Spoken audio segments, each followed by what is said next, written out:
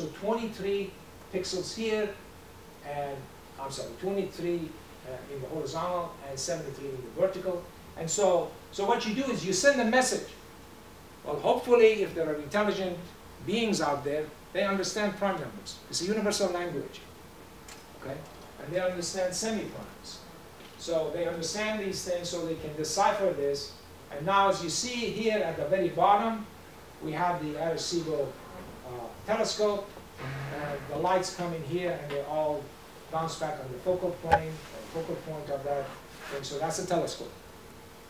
And so then we are telling those guys where we come from. We said we come from this solar system. This is the sun. That's Mercury, Venus, and that's Earth. You either bumped up Earth to say that we are here. And the man is right sitting on the Earth, okay? So that's the man. And then Mars, Jupiter, Saturn, and so on, okay? At that time, Pluto was not retired as a planet, so they put Pluto there. Okay? Now if they send one, they will not put Pluto there because now we have 8 planets. Okay. Anyway, so this is the message was sent. Okay, this message was targeted at M13, cluster M13, which is 25,000 light years away from us. Okay, that means it's going to take 25,000 years for this message to get there. It hasn't. Look, it's been going for what? Since 1974. Okay, so only 36 years ago. So it's still here somewhere. Okay. Right around. That's right. So it's not. It hasn't gone very far. Okay. As a matter of fact, the farthest object that we've sent is Voyager 1, and it's gone only 16 light hours. Okay, and it was launched in 1974, I believe. I'm not sure, but anyway, that's the farthest object. Okay. Very stark.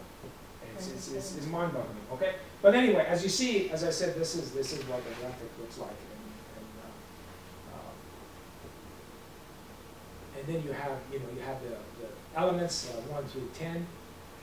That's 1, and then you have the atomic number of the elements: hydrogen, carbon, nitrogen, oxygen, and so on, and the DNA, and formulas for sugar and bases of the nucleotide of DNA, and all of these things. Okay, so you're trying to tell other people how we're here.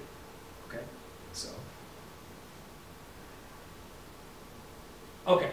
So some semi-primes, again, we don't know what semi-primes are, so as a function of their indices.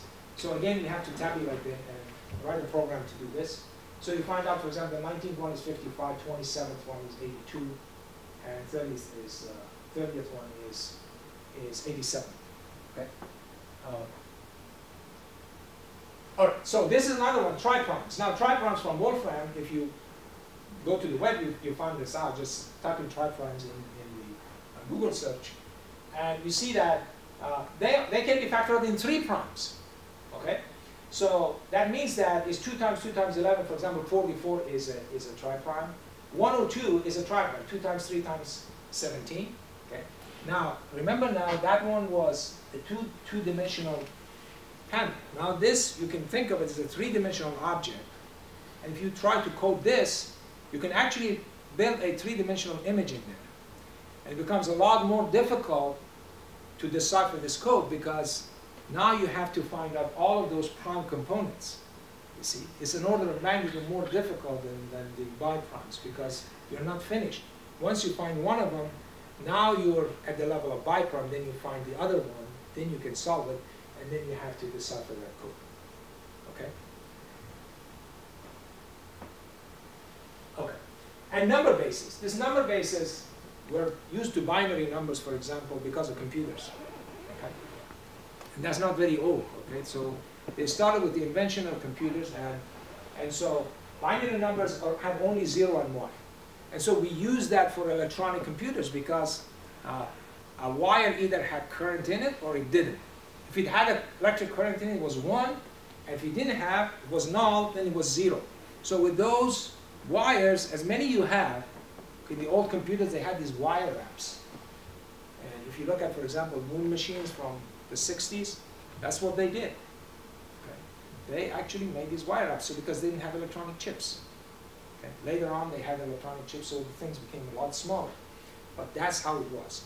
So all of those were programmed through those wire wraps. And if they made a mistake in those wire wraps, then they were in trouble. Okay? So they had to go through it. It was very difficult to find them. So it wasn't easy. Okay? So anyway, for example, octal base, you've heard of octal base, is 0 to 7. So you can, for example, write a number. Okay? You can write a number, for example, 114. Okay? And to us, because we work with decimal, we always say, oh, 114 means 114. Okay? However, if somebody is actually used to octal, 114 for that person doesn't mean 114. It means actually 76. Okay? So you have to figure out what base number that person, so it's communications, you see. So a lot of things that happen is because of lack of communications. People don't want to hear your side. Okay? They don't want to hear your argument. They don't want to hear your point of view. They just think that they are right. Now, when that person says 114, 114, and you demand $114 from that person is working in octal, for him or for her is only $76. It gives you 76 bucks, you'll be probably mad. But it's just lack of communications. Okay? So that's most of the problem stuff. How this actually generates the parameters of the Quran. Okay? All right. Okay. So the gematria value of Arabic alphabet. Okay, Arabic alphabet, just like Hebrew starts at 400 because there are only 22 letters in Hebrew alphabet. In Arabic alphabet, there are 28, and they all have a gematria value associated with it. So it's like alpha, beta, gamma, delta.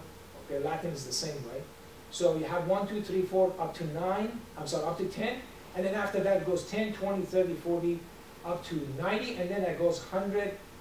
200, 300, up to 1,000. Okay? So what happens is that basically every written word would have a value. Okay? Gematria value corresponding to it. Okay. Like for example, there are some of the names that people could be familiar with. And they have gematria value of Adam, for example, is 46. Jesus is 150 in Arabic. Muhammad is 92.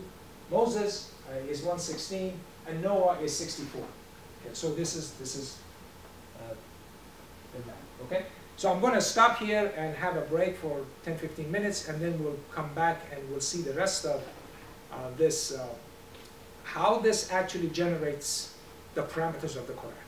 Okay.